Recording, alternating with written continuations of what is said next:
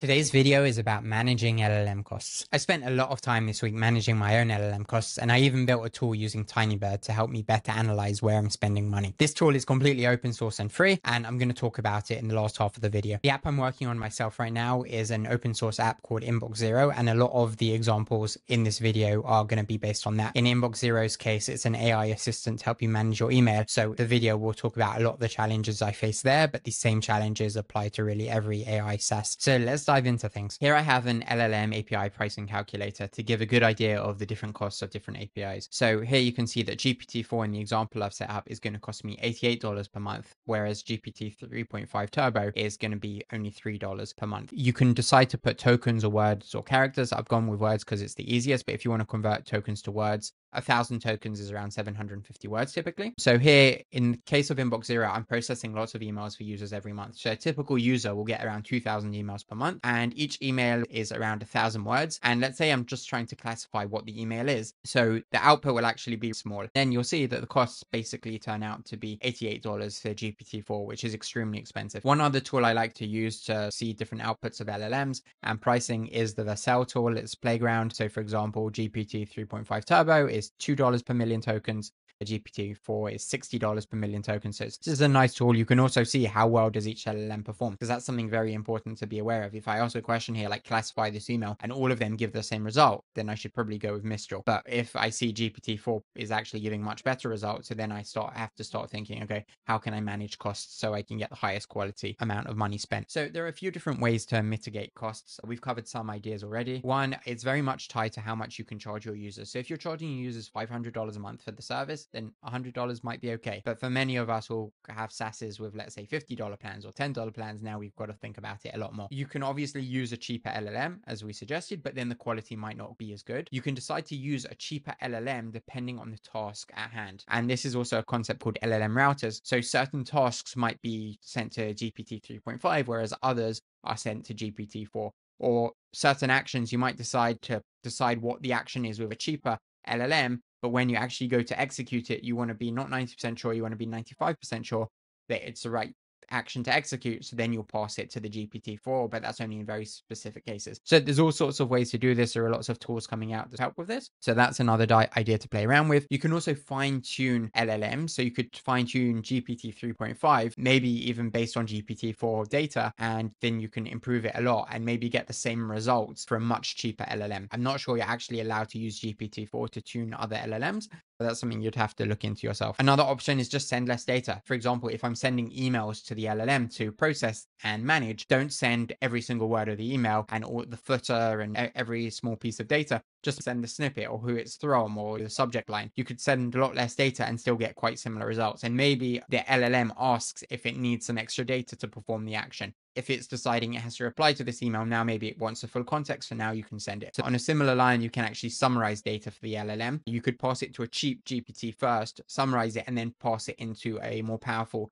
GPT to actually complete the work. This way you could heavily reduce the input cost. And there are also tools that do this that will remove a lot of tokens. Microsoft actually has a tool that helps with this. It's called LLMLingua. It basically can compress the token. So a lot of the tokens you send in the input aren't actually important for the LLM to create a good output. And they say they can even get up to 20x compression using this method. So the idea is you'd basically compress the text with cheaper tools or cheaper LLMs, and then you'd pass that input into the next LLM that's more expensive, but now the costs are way down because you're sending it way less data. Another idea you can use is not to use an LLM for things you don't need an LLM for. So for example, let's say I was trying to find an unsubscribe link in a long email document full of HTML. I could send it to an LLM and it could probably go and find it quite well, but I could also just write some code to look for a link in the text that has unsubscribe or remove me from the email list or something like that. There's probably only 5-10 different options for finding that unsubscribe link in the email. So I don't actually need an LLM to do this. And now I've saved a lot of work. Instead of sending thousands of emails to the LLM to go and be processed to find the unsubscribe link, I found another way to do it without an LLM. And this is also a technique that I've been using. Something else that is important to do is track your spending per action and per user, especially once you start to have AI actions in lots of different places in the app and lots of different users. You might not need this starting out, but as you get more serious, you do want to keep control of it and see like what you actually spending it on, because it's nice to do it on on a high theoretical level, but like the actual cost is what matters. If you go to the OpenAI usage dashboard, you'll see how much you're spending at a very high level, but you're not going to see it per user, per action. So in this video, I'm actually going to show you how I built a mini tool using Tinybird. There are a few tools that do this for you if you don't want to build it yourself, but also I built this tool so you can reuse the code that I've written. There are tools out there that you can use. For example, this is one called Traceloop, but you can see it, they say, yes, you can afford it, but no, it's not actually so affordable. I can get 10,000 LLM calls per month for free, but if I want to do 50,000 calls, which is definitely going to be the case in my email example, just 25 users is going to get me to 50,000 calls. It already cost me $500 per month. There are other tools like Springtime, Agent Smith that you can take a look at. Another idea is to self-host the LLM. And the last one is actually a cool concept that I want to play with at some point. It's user-hosted LLMs in the browser. So this downloads the model, for example, Mistral, it downloads a few gigabytes of data into your browser, and then it will use the user's browser to actually perform the tasks. So this is a project on GitHub. It's open source. Everything runs in the browser, no server-side support, and you can see it actually does quite a good job. I think what we'll also start to see here is browser extension-based LLM. So instead of having to download a few gigabytes of data for each website you go to, there will be a Chrome extension that has already downloaded it, and you can connect to that. Also, people will just be running the LLMs on their computer anyway, and you'll be able to connect to those. There are a few different ways to do this, but obviously most of your users won't necessarily have these tools installed. What's nice about WebLLM is that you can actually go and download it for them in the browser. It will store a few gigabytes of data in their browser. Hopefully they have space for that, and then you'd be able to run the LLM from within the browser itself and not have to send anything to server. And that's also great for privacy. I hope that gives you a few different ideas of what you can do. And I mentioned that I built a tool using Tinybird, so I'm going to show you what that looks like. All the data, every AI call that I make, I'm sending the data to Tinybird, which is a Clickhouse serverless solution for analytics products.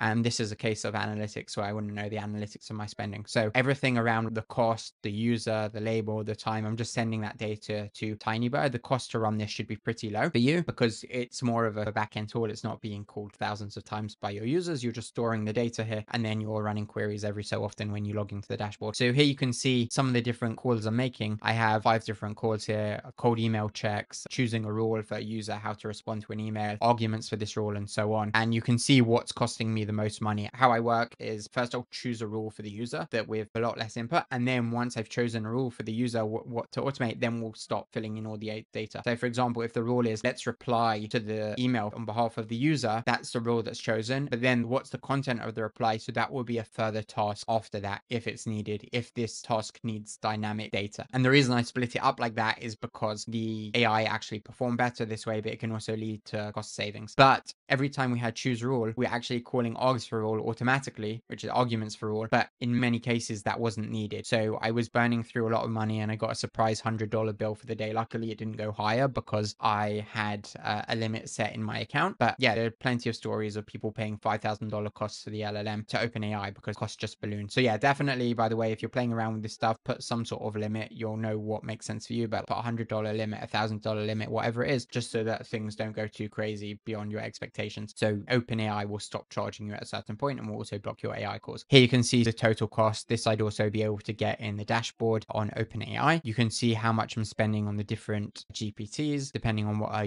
users' preferences are. Here you can see I'm spending a lot more on GPT-4, but also doing a lot more calls for GPT-4 right now. And here you can see how many calls I'm making per user. So here you can see this user's got 800 calls. I've hidden the ID of the user, but you can also add that in the query. And then also cost per user. So this user cost $6.40, which is quite expensive because it's only the last day or so. So you can see some of these users, this will be a few $100s per month that they're going to cost me, and I'm only charging them $20 per month. So all of that is great, but how can you actually use what I've done here? So let me show you how I actually went and built this. It's a pretty simple project. It's part of the Inbox Zero repository, but you'll see that I've got a package just for Tinybird AI Analytics. So this can easily be extracted and used in other places. The first thing we do is define a schema of what we want the data to look like. So here you can see I'm storing the user ID, which might be an email or whatever user ID is in your database. I've got a timestamp. I've got the number of tokens that I used, both prompt tokens and completion tokens. This is input tokens and output tokens. I've got a cost. How much does this cost? Because GPT-4 is different to GPT 3.5 and other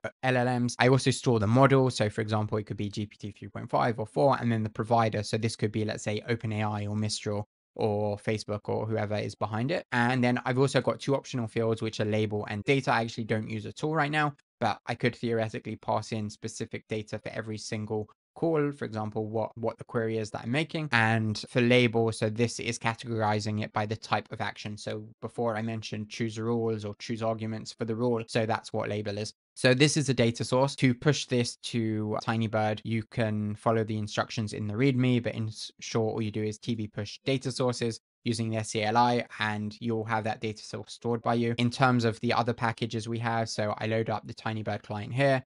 I have the option to delete the data for a specific user. And the most important part is publishing the data, which is a Zod object just to make sure it's all in the correct format. And then I build an ingest endpoint that publishes the data to Tinybird and stores it. So it's very simple, everything I do here. And the main thing that I do in the app to use this is called Publish AI Call. Here you can see it's used in just one place. Every time we do an OpenAI API call, I store all the data for the user. And I also store some data for Redis. This is separately. This is actually what I use internally for the app. This is just for the analytics purposes, and I don't intend to use it to check user data, but I could at a future point if I so decide. But basically, every time I've got some usage, I'm calculating the cost. We do that over here. So here you can see the different pricing for the different models. And of course, this pricing changes over time. So if in the future GPT-4 Turbo goes down in price, I could adjust it and the new API calls would be at a lower price range. This is the price per 1,000 tokens based on the OpenAI documentation. And the last part of that is where I call AI usage. So every time I call OpenAI, I'm doing this. I could maybe clean this up a little bit. Instead of calling it 10 different times in the app, I could also potentially create a wrapper around OpenAI and pass it in directly. That's probably what the SDKs do if you're using some other analytics platform. But this was the easiest way for me to get this done quickly, and I don't need to over architect it. Maybe I'll change how this code is written in the future, but it's pretty simple. And that's how you get these dashboards. You also be able to see charts in these dashboards, and there's no UI that you actually have to set up yourself. It's all just done automatically. Here you can see Args for All is by far the most expensive. Choose Rule after that, and then some of these are much lower costs. That's also because they're called a lot less often in the app. And of course, you could also track usage over time and see charts like that. One last thing, there's something called pipes in Tinybird. So you have data sources and you have pipes. Data sources is basically a table of data, and that's what we saw before. This is our data source. And the other concept is pipes, which I don't have an example of. But for example, if I want to show you another pipe in the app, this is what it would look like. And it's basically a SQL query that gets the data back for us. So I could actually add these examples. This is a demo pipe that I manually put into the dashboard here. I could decide also to put these into the pipes folder, and then I would have it running in the repo as well. But since my app isn't using it, I didn't do that for now. If you're new to this channel, I'd love for you to subscribe. I hope you enjoyed the content. Also, give my GitHub repo a star. It's called Inbox Zero. That's the example I used for a lot of this video. And yeah, until next time.